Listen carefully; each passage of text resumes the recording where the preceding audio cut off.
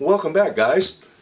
Brought the Mule down to the pole barn today. It's raining outside and I can't think of a better day to do a little bit of maintenance on this thing. We're going to change the front final gear case oil, we're going to change the engine oil, and we're going to change the transmission gear case oil. A couple things we're going to need here. One tool that I didn't have, and I had to actually go and pick up one, was this 14mm Allen wrench or hex head wrench in order to take the cap off of the transmission gear case in the back. A pretty good size Allen head, so if you don't have that, you may want to grab one of these before you start. If you don't have that, I'm going to show you a tool hack here in a minute when we get back there, and it's simply going to require a 14mm bolt and a wrench. I'm going to switch this over to Valvoline.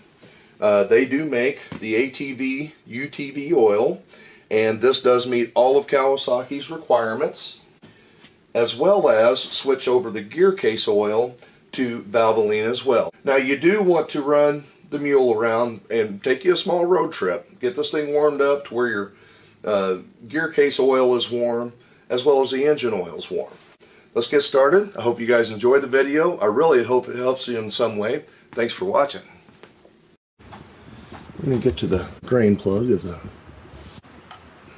front transfer case here. That's going to be an 8mm plug. We're going to remove that first and get this draining. Go ahead and get our drain bucket underneath here.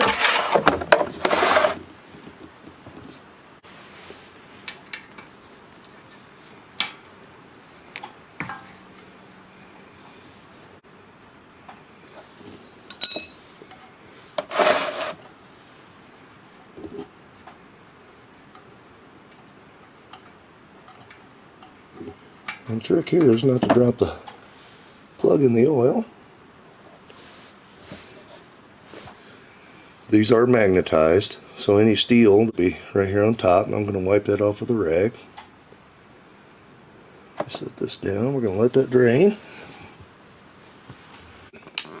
Now our fill hole is in behind our bumper. Since we have the winch on, I'm simply going to let the bumper down. And that way we can get to the fill hole.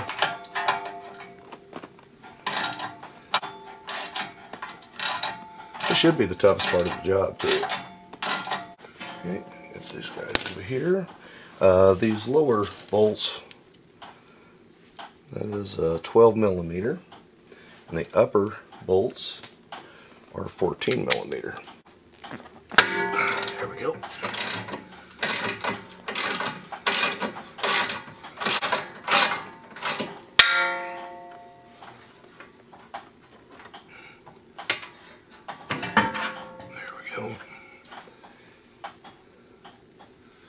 Okay, now this shouldn't be extremely heavy, but I'm going to brace myself just in case.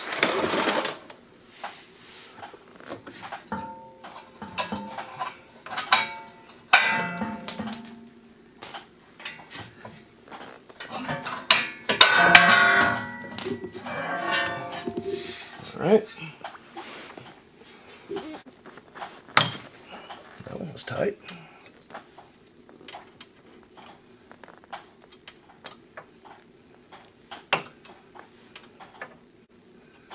Now this is the 8mm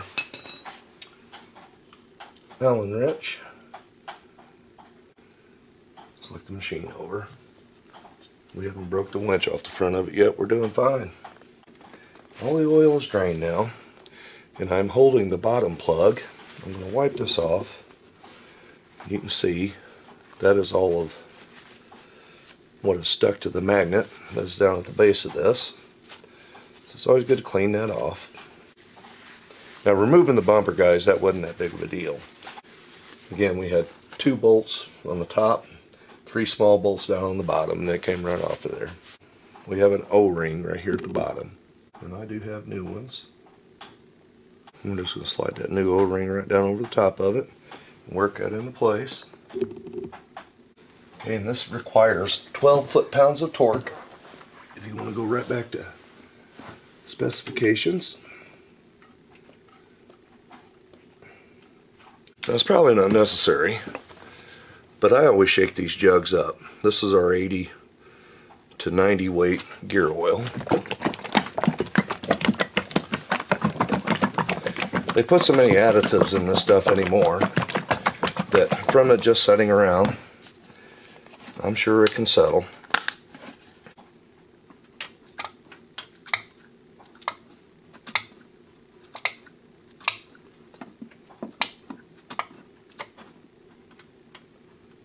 I think we've got it. I know that's a tough spot to see from. These threads are sloping downward, and right at the base of the bottom, the very bottom thread, is where we want the oil to roll up to.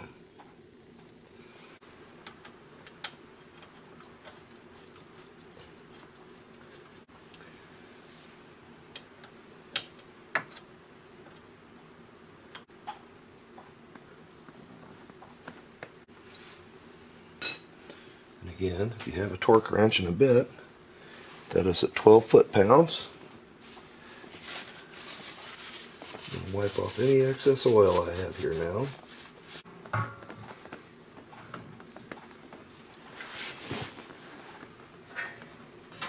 I am glad I brought this down to the pole barn to have a little more room.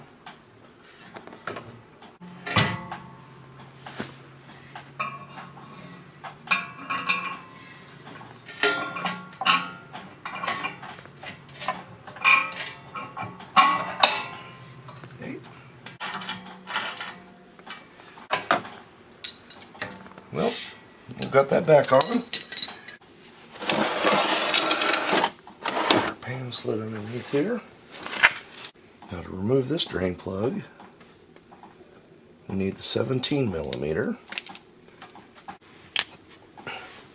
And this one is just slightly behind the receiver here.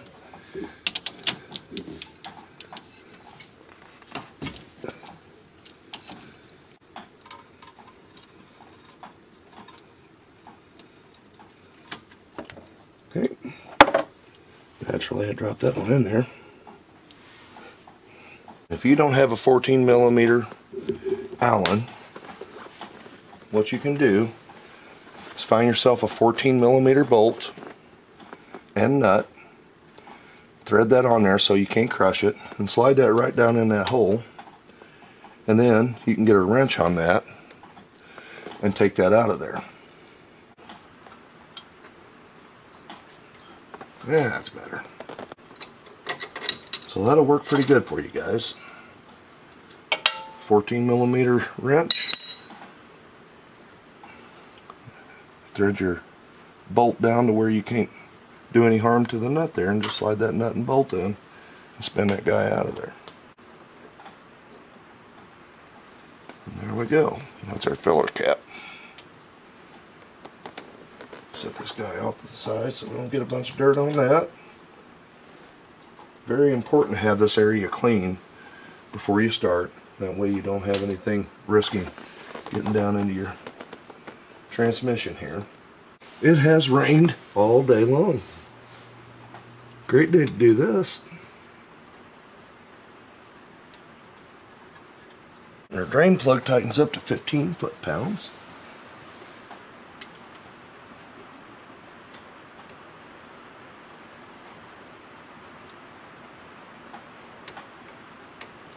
There we go.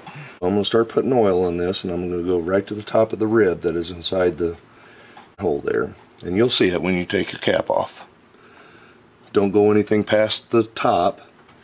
They are very specific on this. If it's over full, they want you to remove some of the oil.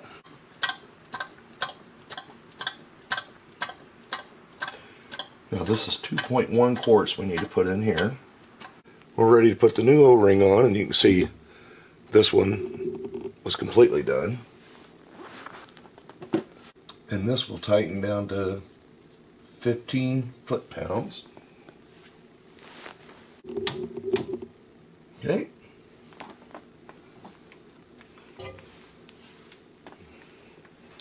Alright. We've got the transmission and the front final drive case done. It's time to move to the oil. Oil drain plug is a 14 millimeter. And you have just enough room to lay underneath this thing.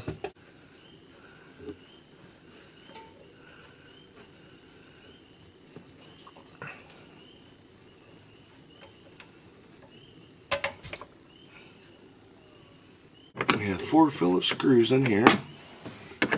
This access panel.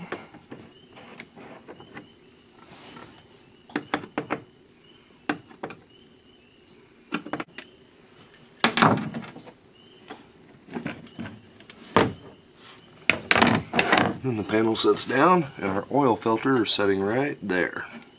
Now I'm going to stick some paper towels down underneath that to catch all the oil. It's going to leak out from underneath it. I'm going to go ahead and lift our bed up too. We'll have that part of it done.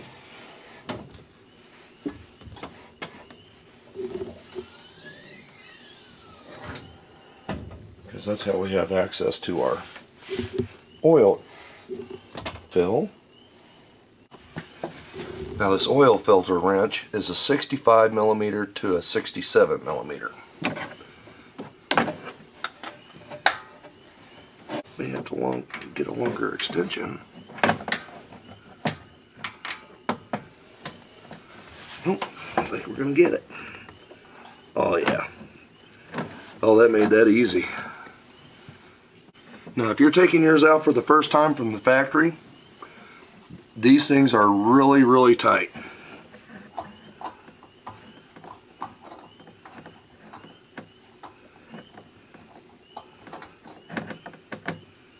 There we go. And right down there by that paper towel is where we're going back with our oil filter. And I did catch most of it, and I still have a little bit of spill in there. I'll clean that up before I put the new filter on. One more time now. Our part number for our oil filter is 16097-00110. We're just going to fill this up to about right in here and let the oil soak into the paper, and then we can install it. We'll put our drain plug back on. We'll be ready to go.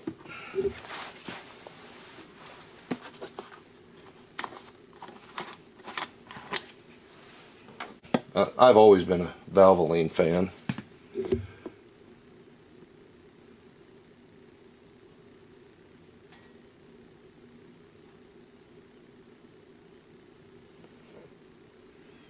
Alright, let this guy set, and I am going to take and dab just a little bit of oil right around that rubber seal there so we seal it good going against the engine block.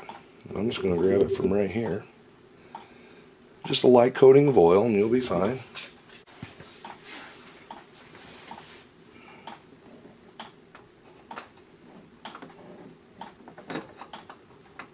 And the manual says 15 foot-pounds of torque on this guy.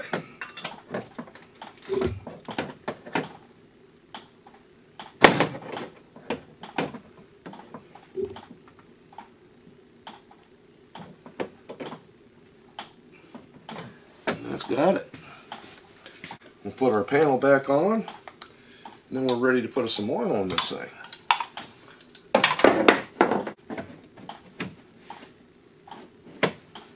Go.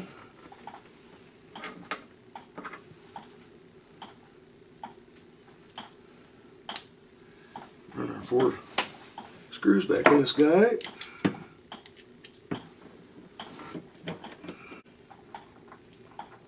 I'll set this guy off to the side. And the manual says 2.2 quarts.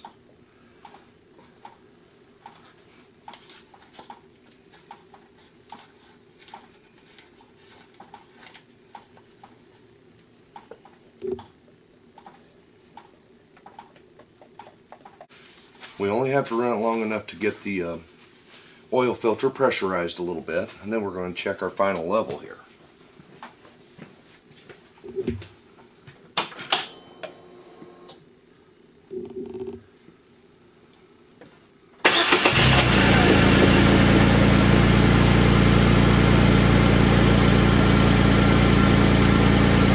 I'm going to check that oil one more time, and then leave this thing set, check it in the morning, make sure I didn't have any leaks. We got the front final gear case oil changed, the engine oil and filter changed, as well as the transmission oil changed. Now, your gear oil, after the first 20 hours, you're going to want to change that. I had them do that at the dealer for me. I was not aware of taking this bumper off. But if you have the winch in place, you will need to remove the bumper. If you don't have the winch, then you're going to have access to the fill hole there.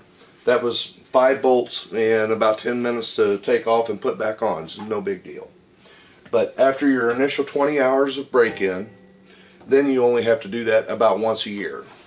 So that's no big deal. And I've been running this thing through so much water, I wanted to go ahead and do it again. And the engine oil, that's really simple too. So I gotta say, it was fun. I'm glad to know that I've got this thing up to their specifications, and I'm ready to ride again. I want to thank you guys for watching. I will see you on the next video.